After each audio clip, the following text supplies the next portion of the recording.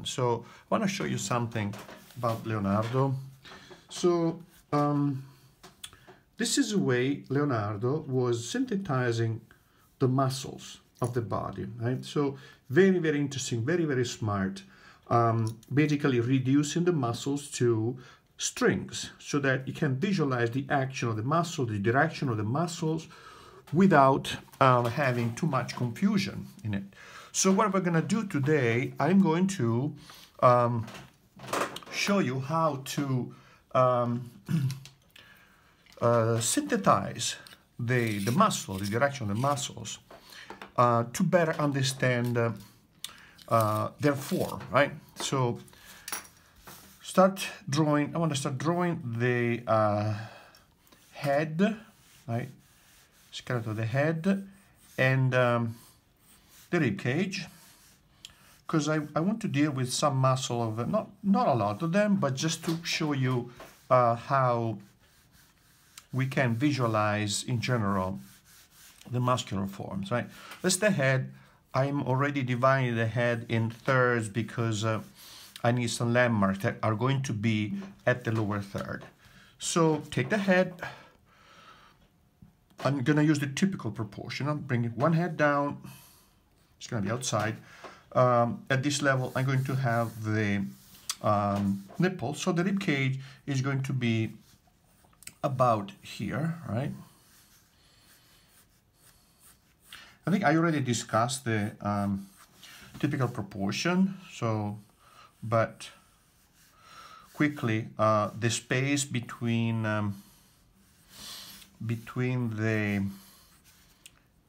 the chin and the jugular fossa, which makes the neck, is about 1/3, right, typically, but usually it's a little bit more than that, right?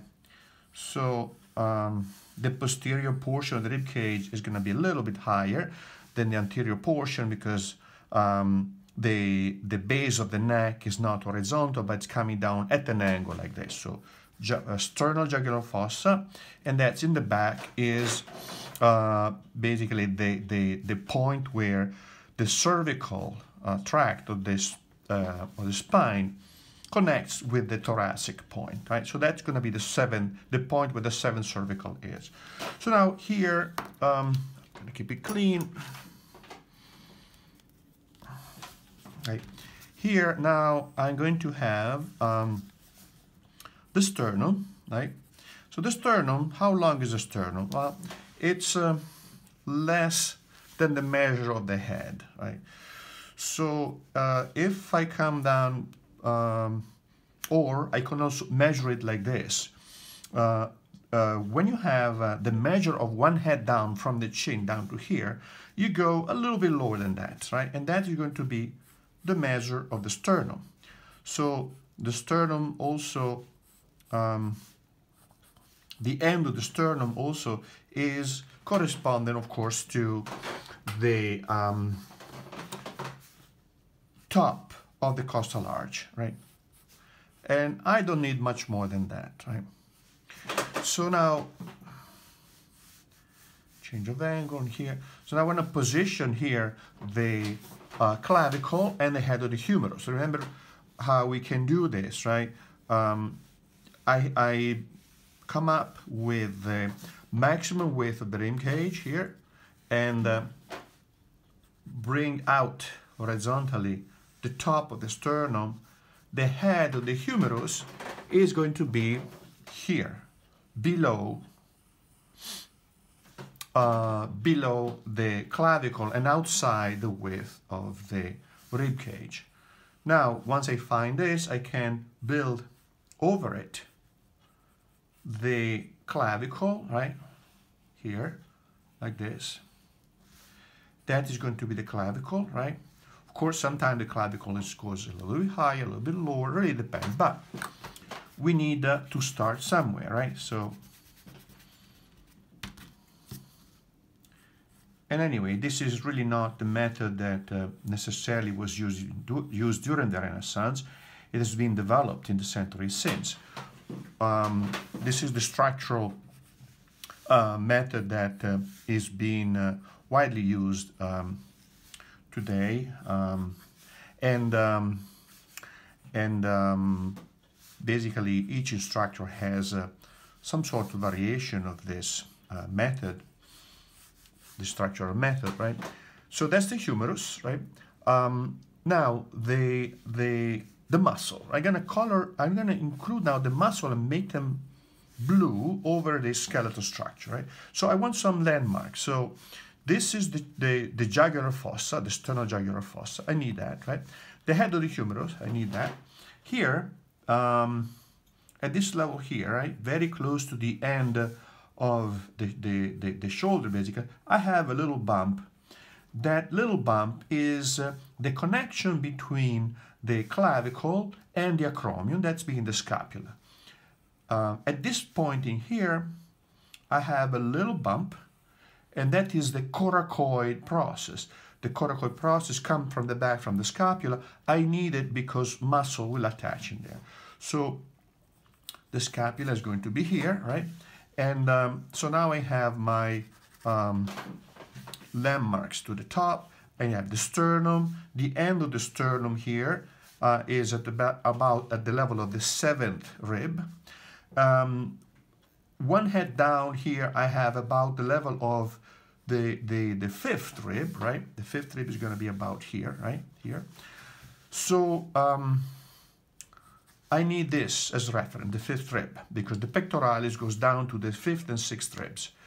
So so let's see now, another landmark that we need is the mastoid process. The mastoid process is this one.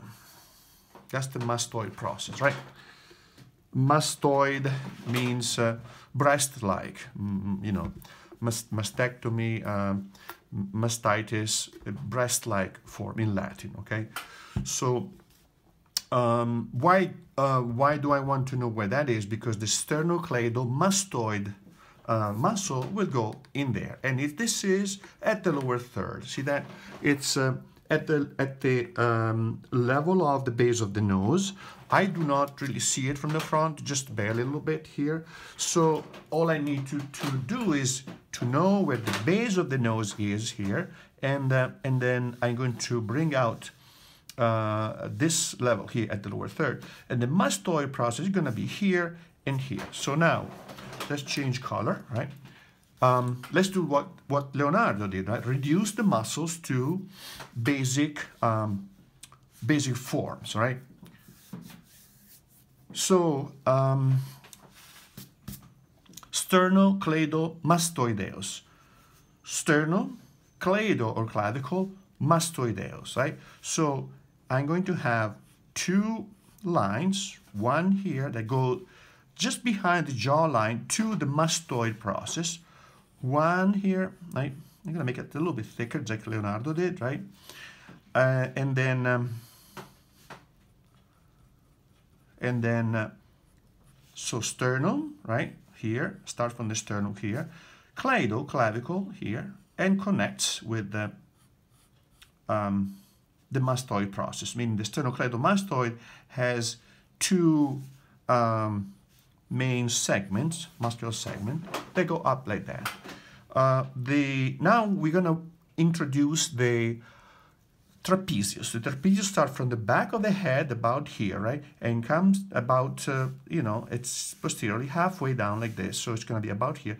Come down like that and appears here. Now it's posterior. Appears here, right? At the level of the neck here.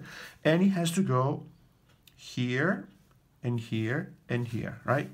So now I'm going to do this, right? Here, 1, 2, and 3. So I have, this is the trapezius.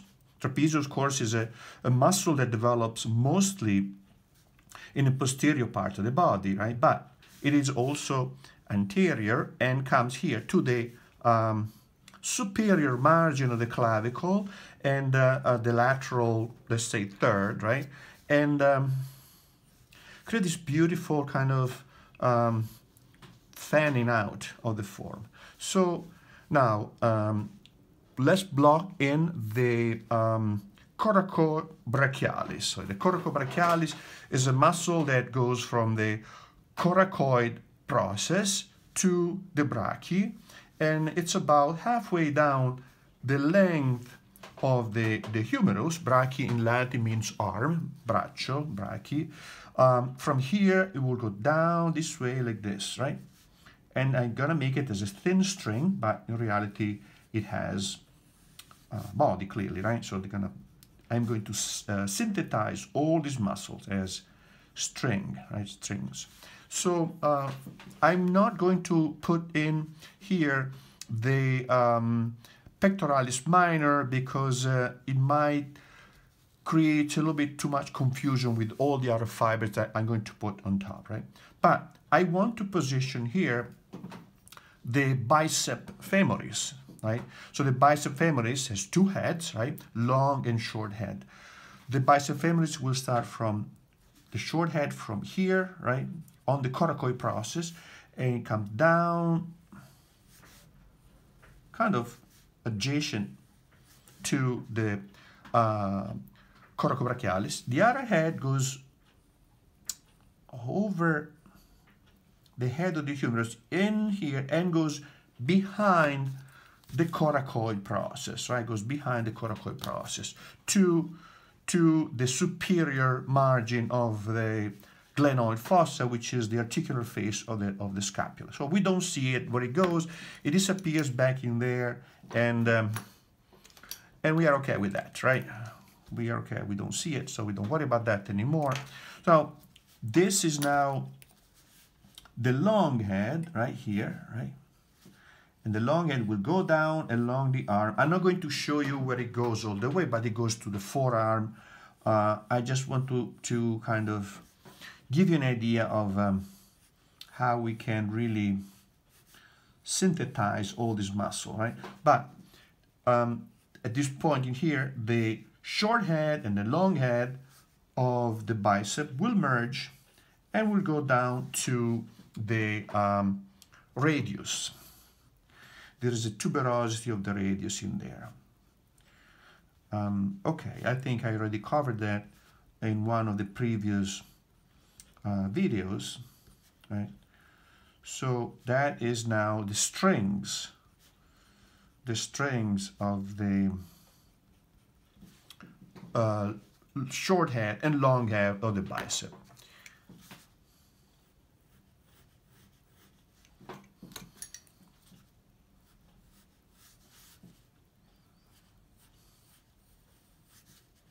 Okay, so now I want to block in the over here the pectoralis, right? So the pectoralis will go from you gotta find the coracoid process here, right? And the pectoralis start from this point in here, right next to the coracoid process, right? Because the pectoralis will not go over the coracoid process. So I had to make sure I am on this side here. The deltoid will go over it, but not the pectoralis. So the pectoralis will go from here, right? The lower margin of the clavicle, the lateral margin of the sternum, all the way down to the 5th and 6th in here. So now, that is the point of origin of the pectoralis, right? So again, I think I already showed you this, but I'm going to show you again. I want to find out the point of origin, and I did that, and the point of insertion. Insertion is here, right? So now I have a high point and a low point, a high point and a low point, and what I want to do now, I want to connect the low point with the high point here, right? And then the high point with the low point here. And that gives me the form of the pectoralis, the area, let's say more the form, the area occupied by the pectoralis muscle. So it's still schematic. So now I want to be more specific and create fibers right here. And then from here, here, right? From here, there, right? So I'm going to create all these fibers. See that all these fibers reduce to thin strings, right? that synthesize the pectoralis. You notice also one thing, how this fiber goes under that fiber, this fiber goes under that fiber, and so on, right? So it created sort of a spiraling, right? Spiraling of the form, right? Okay, so now this is the, now I have to erase a little bit because I got too much stuff in there, right?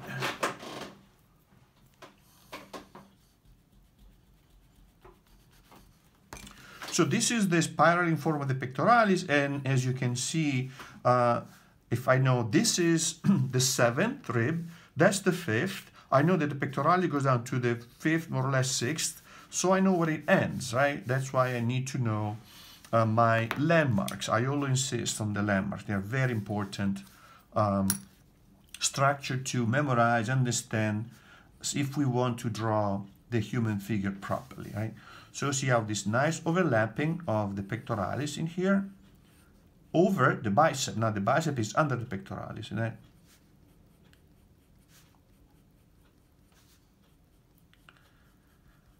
Of course, we had time, we would kind of spend a little bit more time on detail, but it's not the point. I want you to understand the, I want to show you this idea of synthesizing the forms to simple line to have a better idea of the function of the muscle, right? So if I pull the string, I know what happened, right? So now the deltoid muscle will go from this point in here, right, over the coracoid process here, and it goes down halfway down the lateral side of the humerus, from here, here, and here, and also posteriorly. But now I only see the anterior portion, so now I'm going to draw that from here down to here, right? From here over now the pectoralis, right? Starting becoming a little bit crowded, right? I'm going to clean it up later. I'm going to take a quick break and then erase it, and then we come back with a cleaner drawing here, because it's getting very, very busy, right? So I could also keep adding muscle, right? I could add in here. I would probably see the tricep going posteriorly like that, like the long head, that is the lateral head. So in here, I could position in here also the scalene muscles. They go down to the 1st and 2nd rib, and to the side of the cervical vertebrae, creating. So now if I do this kind of very schematic rendering, you see how it is much more visible. The pattern created by the muscles is much more visible, right? So this is, by the way, is going to be one of the topics that I will be dealing with in my next book, hopefully to be released in the fall 2020. And I'm going to go over all these aspects of these patterns of movement. So from here, I could also block in the serratus anterior, right? Serratus anterior, etc. And from here, the latissimus dorsi, down like this, posteriorly, right? And it goes back to the back of the rib cage here, right? So you see how